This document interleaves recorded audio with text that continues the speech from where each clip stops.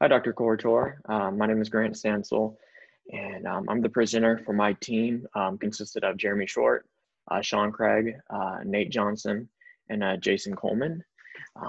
So for this video, we're going to go over our milestone one and to make sure that we're good with all the requirements. And so for the first one, talking about communication, that's Jeremy will speak about that and how we have everything set up for that.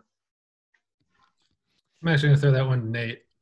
Appreciate that. A little throw and catch here. Number one, established a shared location for communication with team members. Number one, we've actually been using, we're using it right now, Zoom. We've been doing Zoom meetings twice a week.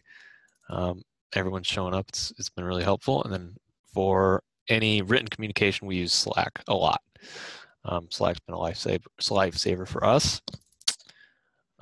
For sharing files, pretty much everything file related that we're sharing, like Tableau files, meeting minutes, or anything like that, including the Gantt chart. We also have a Gantt chart. We are using Google Docs right now in our Google Drive. We just have a shared Google Drive folder for that. That's it. All right, thank you, Nate. And now for number two, the data to be loaded into our team accounts and all that. To talk more about that, Jeremy and the Orman server. Yeah, so I took getting all the data wrangled and loading it up to the Orman server. It is all there. Grant, I don't know if you have that up. You can pull it up and show us that it is there.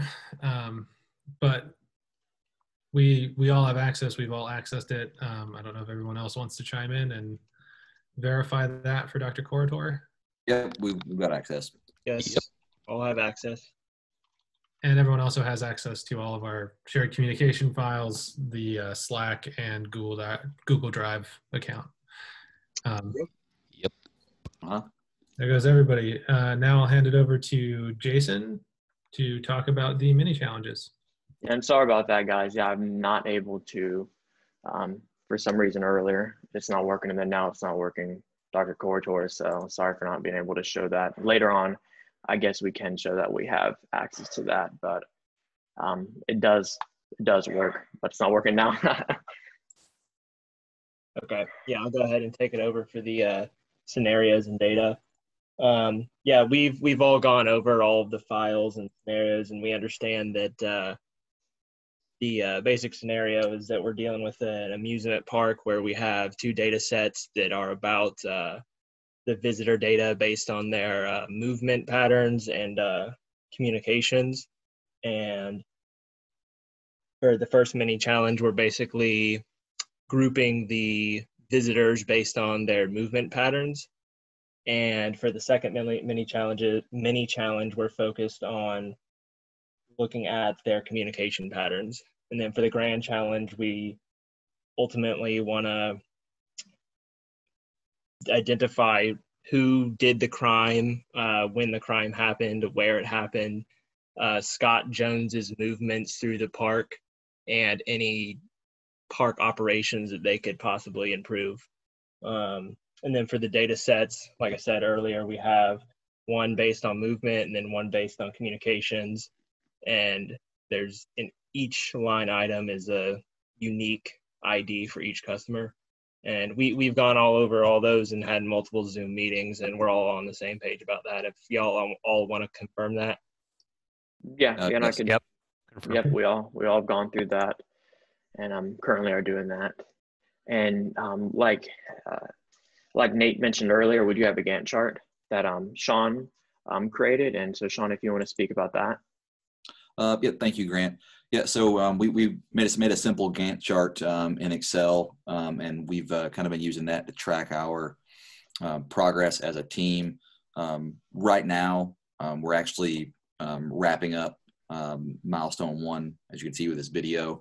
So all those items are marked complete on the Gantt that's stored in our OneDrive, and then we're are kind of already embarked on milestone two and some of the items on there. So it carries us through the end of the project, and it's accessible again by the entire team in the OneDrive. So everybody want to confirm we all have access so we can follow along on the dates. Yep, and to show Dr. Coulter, they're right here in our shared OneDrive file.